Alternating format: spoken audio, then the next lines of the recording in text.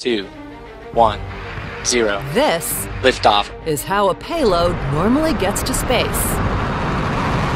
Huge and expensive launches. But this team Keep going. That's good. wants to blow that idea sky high. Vector's primary goal is to develop an operational small launch vehicle. Smaller, cheaper launches would make space more accessible for things like weather monitoring. And it could be one step closer if today goes well. We're gonna do what we call an external hot fire test, and it's gonna light the engine up. This fledgling rocket company is just starting to take off. But for Vector co-founder John Garvey, it's been a long wait. I can remember when I was 9 years old watching Neil Armstrong and Buzz Aldrin walk on the moon. So I'm one of those baby boomers, late baby boomer. That hooked me. Hooked him for life. When you do get to do one of these and you get into that terminal count, and you're doing the last 10 seconds, and you're down to the 3, 2, 1, 0, and it lights up, that's pretty hard to beat, at least legally, I guess.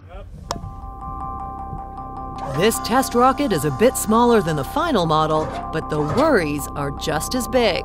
That goes double for ignition, the focus of today's testing. Because that's when everything's happening, and if you don't get that right, that tends to be when stuff goes off nominal or whatever term you want to say. Off nominal or crash and burn is exactly what they're trying to avoid. You're almost ready for the hot igniter test. So preparations are key.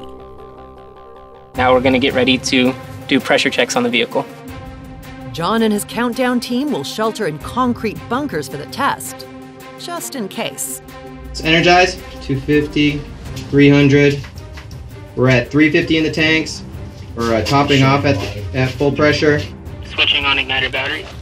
We are ready for you to arm.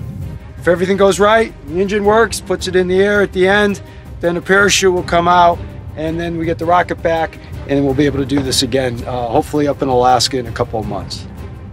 Alaska is the target launch of Vector's final rocket configuration, putting a payload into polar orbit. Just before countdown, John takes a spot.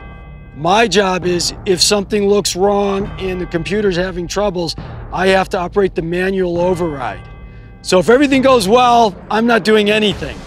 But if there's a problem, I've got to react really quickly, and if I get the wrong buttons, I can make the problem worse. 10, 9, 8, 7, 6, 5, 4, 3, We see smoke. 2, 1, 0.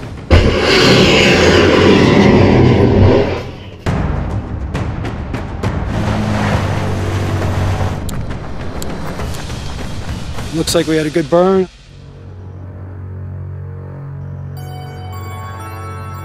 This broke off. Engine looks good. There might be a couple dents in the skin we'll knock out. The main thing they want to protect on landing is the engine at the base of the rocket. The idea is you want to land it this way, bash stuff up, the fin breaking off, we can fix that. But ignition and launch went off without a hitch. We'll declare victory. Next, the team will analyze the loads of data they got today and head north for the next phase. We'll be able to do this again, hopefully up in Alaska in a couple of months.